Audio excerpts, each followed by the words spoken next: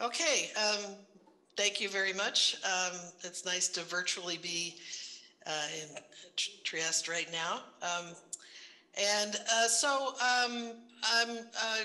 going to talk about the quantum utility highway. We're running out of adjectives here, but this is joint work with my colleague at Dewey Powell-Ferre. And so what we mean by quantum utility is the true cost of using quantum and accessing quantum computation as experienced by a user in typical use cases. And as everyone knows, quantum annealing works by the declarative paradigm. So instead of implementing an algorithm to solve your problem, what you do instead, the algorithm's already implemented, and you transform your problem, translate your problem into a formulation that is compatible with the already implemented solver. And that translation creates overhead. There's, computation time required to do that. And so that's the type of overhead we're looking at. There's also some overhead costs due to layering. And we want to know if it would be cost effective to swap out the quantum solver and replace it with a classical alternative at different levels, at different layers of these overhead costs. So in particular, in the long run, we want to show that even when you consider these overheads, the quantum solution is performing classical alternatives. And on the way to getting to that place, we can work outwards with increasing overheads and establish early milestones. So today, I'm not going to talk about milestone 0, anneal time, pure anneal time with no overheads. That will kind of follow from the next two milestones. But I'm going to talk about considering the overhead of chip access, which is programming and readout time, basically, and the delays that are built into that. And the overhead, the additional overhead that is the indirect cost of minor embedding. The logical solvers can take a logical problem, an original problem of size n. It has to be minor embedded onto the chip, and that creates a larger problem of size q. And the question is, how much what's the penalty for having to increase your problem size? And there are more milestones ahead, but I'm going to talk about these two today. So for milestone 1, talking about chip access, this is just a cartoon that sort of shows generally how things go, but you see on the bottom here that quantum annealing, if you want to sample 200 solutions in 100 microseconds, I'm sorry, 100 milliseconds, a large part of your time is spent, this line indicates the programming time. It really dominates the computation, the chip programming time. The actual anneal time is about half the width of one of these dots here, and as I've drawn it. And so the anneal time is very fast compared to the total cost of computation. And you can get quite a few samples in 100 milliseconds. You can get about 200 in this scenario that I drew, but a lot of that time is just simply chip programming time. Whereas the teal dots at the top are something like a greedy algorithm that is just falling down to the minimum, a local minimum as quickly as possible and starting over. And, it produces solutions from some probability. It's fast, and it produces solutions from some probability distribution, but they might not be, they're not necessarily optimal, certainly. Solvers or algorithms, heuristics like simulated annealing have a parameter, the number of sweeps, and you can actually adjust that. If you're only interested in getting one solution, it's usually most cost effective to just set the thing to anneal very slowly to have a huge number of sweeps. And you could imagine that if you extend this even longer and have more time, that it might converge to even better solutions. But on the other hand, if you want to use simulated annealing to get 10 solutions within the same time period, the anneals have to be shorter, and you're going to get less, worse quality solutions, basically. So there's a trade-off there in terms of numbers of sweeps and numbers of time. So this is the scenario in which we're going to look at this performance. The QPU time is going to include what we call access time, programming plus readout. In this test, all of the solvers will be reading physical inputs that are directly on the Pegasus graph. And we're looking for the best median solution in some sample size S in some time limit T for various values of S and T. And for milestone 2, in addition to the access time and the scenario I just considered, we're also going to consider the indirect costs of minor embedding. And that basically means that some classical solvers can, they're able to read an input of arbitrary structure, and that has n variables, but before the quantum processor can solve it, it has to be mapped onto the Pegasus graph in this case, and that adds variables, and so it's reading a much larger input, and we're kind of looking at the cost involved there. Now, we all know that with this lower bound on programming time, that when n is very small, classical solvers, they can run fast or slow on different inputs, but when n is very small, they have nanosecond scale instruction sets, and the classical solver can just find optimal solutions while the quantum system is still programming. And so we're looking for more or less n being large enough that there's a chance that the quantum processor can outperform classical. So we used one experiment to study both of these questions. Here's how it works. We have one quantum processor. It's an Advantage processor that's currently online. Looked at 4 classical solvers that read arbitrary graphs, arbitrary inputs, and 2 physical solvers that read chimera structured inputs only, and they're implemented on GPUs. That being said, all solvers can read all of the inputs, pre-embedded or post-embedded, or if they're native, then it's the same thing. We assume a typical use case for heuristic optimization, all the parameters are fixed or auto-tuned. The users are not interested in spending more time tuning than they are actually just solving the problem. And we generated 25 inputs each from 13 different input classes, categories. 5 of them are native and 8 of them are logical input classes. And in all cases, we are looking at the largest n that fits on the current chip according to a specific embedding policy. So we set up these tests for a variety of runtimes from 20 milliseconds up to 1 second, and for 4 sample sizes, 1 through 1,000 samples. That gives you 24 combinations of TNS, and 5 of them, which are very short runtimes and very high sample sizes, we omit. They can't be served by the quantum processor because of the overhead costs, basically. So that's the test we're running. And then what we're looking at is the best solution found, or rather the best sample median found in time t, which in the case when the sample is of size 1, that's simply the best solution found.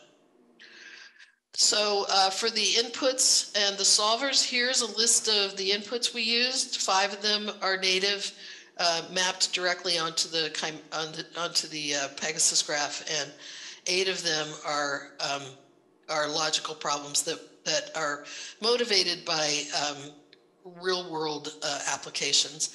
We have 3 physical solvers. 1 of them is quantum, and 2 of them are simulated annealing implemented on GPUs. 1 of them has its parameters set more for optimization, and 1 has parameters set more for sampling. So we could cover both scenarios. And then we have 4 classical logical solvers that in all cases either have default parameter settings, or some auto tuning is used to determine the number of sweeps in the ones that can be controlled that way. So, excuse me, just looking at the output, This is like a result of a little mini test using 3 inputs. Across the columns, you see different increasing sample sizes, and all of the little graphs here are for a half-second runtimes. And what we did for each input class is compute the median relative energy of the sample. The x-axis here is the 25 inputs in rank order. So this is an empirical cumulative distribution plot. And I've put a blue dot in every one of these panels where the blue curve, the quantum annealing, the QPU curve, is strictly below all of the solution qualities for all of the other solvers. And so in particular for s equals 1 and t equals 0.5, out of these 3 tests, the QPU wins in 2 of the tests. This is called a horse race analysis. You have winners and ties, and you're looking for just counting out how many wins you get. So in this case, when S is 1,000 and T is half a second, the quantum annealer wins all 3 times. And the other thing we're looking at is classical fails. And that happens when, for example, when S is 1,000 and T equals half a second, you notice a lot of the lines are missing in these graphs, and that's because the classical solvers simply can't return 1,000 samples in a half a second. They're reaching their own lower bounds and just can't fulfill the task. And so we're looking at those 2 questions going forward here. So the results for milestone 1, if you consider only the access time, which is anneal time programming and readout, that's about 100 times slower than the pure anneal time.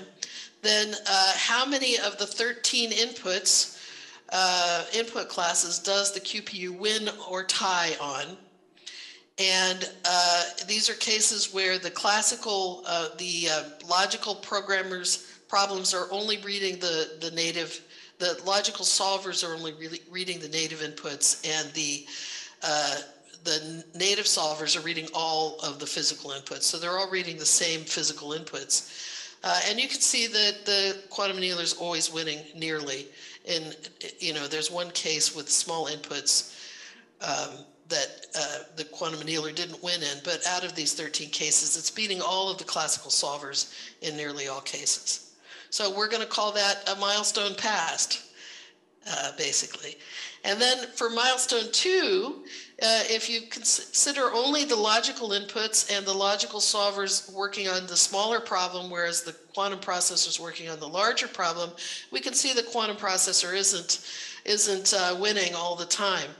But it still can win in some cases, and in particular, it's doing best in this upper range where the runtimes are small and the sample sizes are large. And those are the places where it's finding some success. And if we look at classical fails, in each of these boxes, there's 6 solvers, and you ask how many of them didn't qualify, couldn't solve the problem in each of the 15 cases. And the answer in this case, I'm up in the upper right-hand corner, is in 2.8 solvers on average couldn't fulfill the task. And you can see the cases where the classical solvers are having trouble is the same cases where the quantum solver is doing well.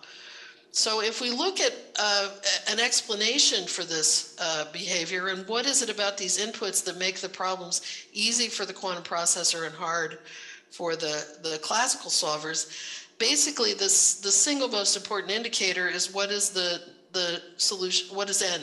What is the number of, how many variables does the problem have? And you can see here in our 2 extreme cases where we have cliques, a clique of size 175 variables versus a native problem which has 5,000 variables, you can see the difference pretty clearly here is that blue is the QPU, green is simulated annealing, and red is steepest greedy descent, and then we have random solutions up here for just a line in the sand.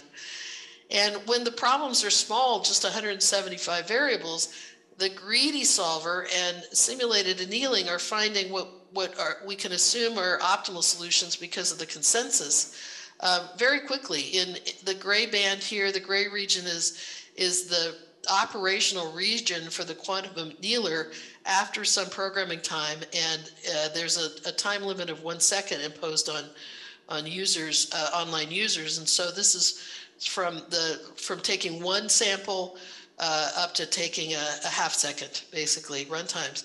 And in that half second, because the problems are so small, classical really has no problem just converging very quickly before a quantum annealer even gets started because of its overheads.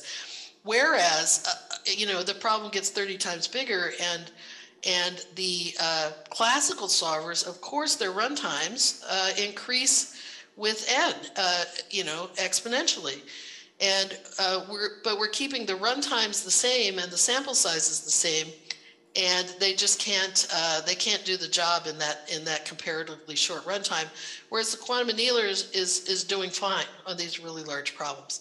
It does better on the large sparse problems than it does on the small dense problems because of chains and chain lengths. But the real point is it's doing better on large inputs than it does on small inputs. And, I'll say the first time I ever did any benchmarking work on a quantum annealer was the D-Wave 2 a decade ago. And these were the same runtimes we were looking at then. So it only had 500 qubits, and it got mixed results against classical. But the runtime of the quantum processor, the effective runtime for users, hasn't changed in 5 generations in 10 years. And whereas classical solvers have just, been struggling more and more to keep up with that kind of runtime. And so that bodes well, we think, for the future systems. Milestone 1 is really about the past and where we are right now. We can see that the QPU it does just fine against classical if you're considering these overheads of programming and readout. In terms of that balance between large N, between N, the problem size, and the logical problem size, and Q, the embedded problem size, it's not so much about the difference, the ratio between N and Q, as the fact that N, when it's a very small, dense problem, is still so close to the programming time that classical is eating these problems for lunch. And so we expect that as the processor gets bigger, and the quantum overhead costs pretty much stay the same, and the quantum solution quality, it has improved every generation in terms of the fidelity and the noise suppression. We expect that basically the inevitable exponential overhead cost of classical with increasing N and fixed T is going to lead to more classical fails and more quantum wins. And that's it. Are there any questions? Thank you, Catherine. Okay, thank you, speaker. So, questions? Let's check the chat if there are. I've got a question actually. So on slide 12, I didn't see anything really converging to the 0 relative error on that bottom plot.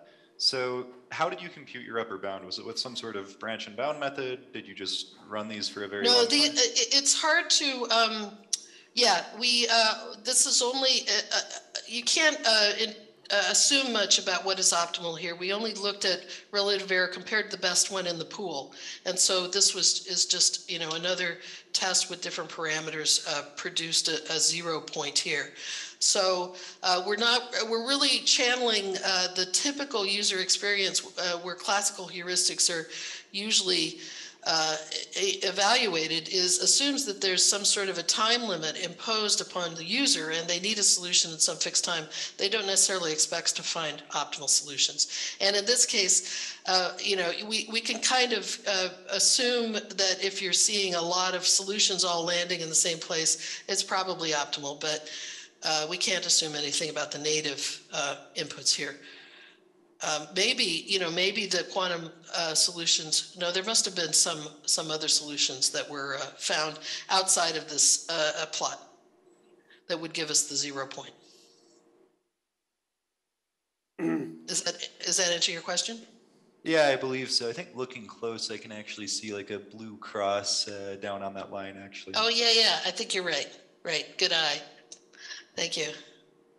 Good. And in general, you know, this was part of a pool of solutions that were returned by all of those experiments.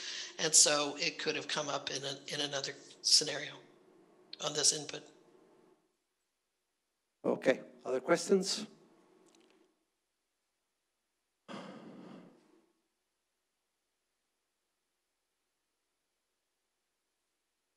Is that it? Thank you for the nice talk. So I guess it's kind of just a general question as to what do you see as some of the, barriers or to kind of wider application use for these type of algorithms? Is it just kind of still education, or is it just kind of getting bigger test beds or better integration with the? Well, I think as the processor grows, part of it, there are a lot of application problems that are really. We did try to, really go for application-inspired logical structures, but there are problems with constraints that are just basically not large enough yet. We can't embed large enough problems given the the extra number of qubits needed to represent constraints. So in terms of broadening the scope, yeah, I think larger inputs, and that's kind of why we have a vigorous hybrid computation, support right now. We have, while waiting for the processor to get bigger, we have some hybrid solvers that decompose large problems and send queries to the quantum processor to sort of guide the search for large problems. But to my mind, it's mostly about getting bigger so that greater variety of problems can be represented. Okay, other questions? Estelle.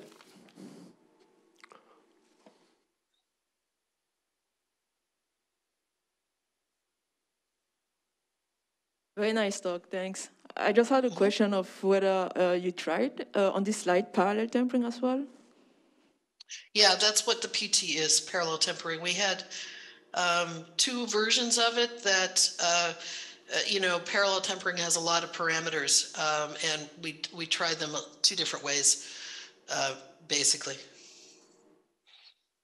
Okay, so I was asking on the last slide whether you had also results for parallel tempering, because I only saw the SGD. No, I would say generally, yeah, it started getting too cluttered, so I guess we just stopped. But parallel tempering, has more loops and more parameters, and it generally starts later than simulated annealing. It has its own quite considerable overheads, and both of those parallel tempering codes were the ones most likely to fail when the times got small and the sample sizes got large. So it's quite a complex algorithm. It's just not fast enough for these